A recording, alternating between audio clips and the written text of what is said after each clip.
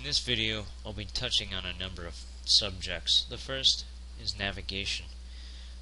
If you go up here in the top right hand corner to Camera, Custom Navigation, you'll see two presets. The default is 3D Code, then there's also one for Maya.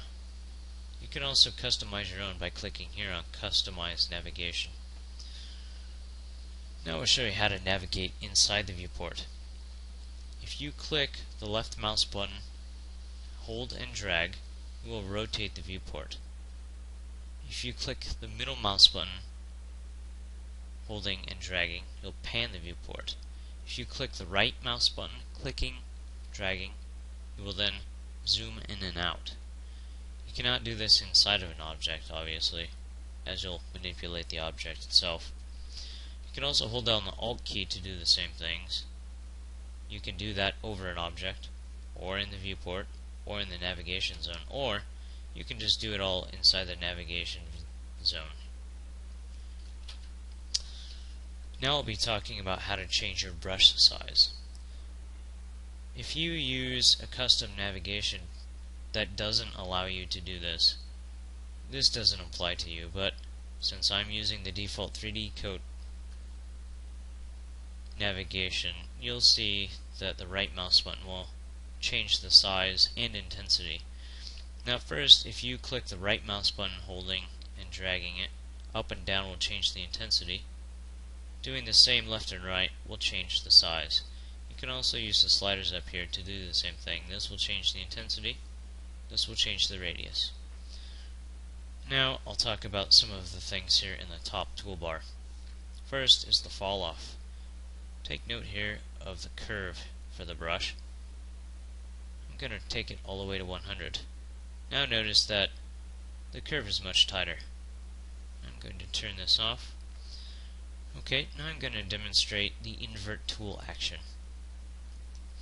Without turning this on, most tools will protrude from the object that you're sculpting.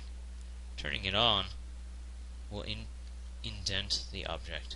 You can also use the control key to do the same thing. Right now, I'm not using control, and now I am.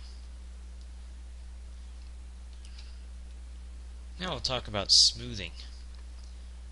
If you hold down control, you'll notice the curve of your brush will change to a green color.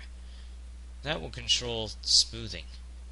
You can change the intensity of the smoothing by holding down the right mouse button and shift, and then clicking and dragging up and down. That will change the intensity. You can also use the slider bar up top. Now I'll demonstrate how it functions. See, it's smoothing out any rough edges, or any edges for that matter. Okay. Now let's talk about the soft stroke.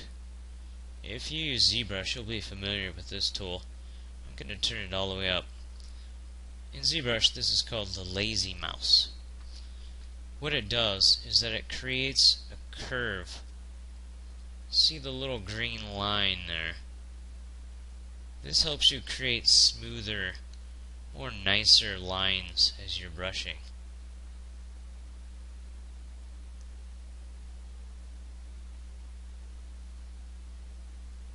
Right. You can control the intensity of this as well by using the slider here.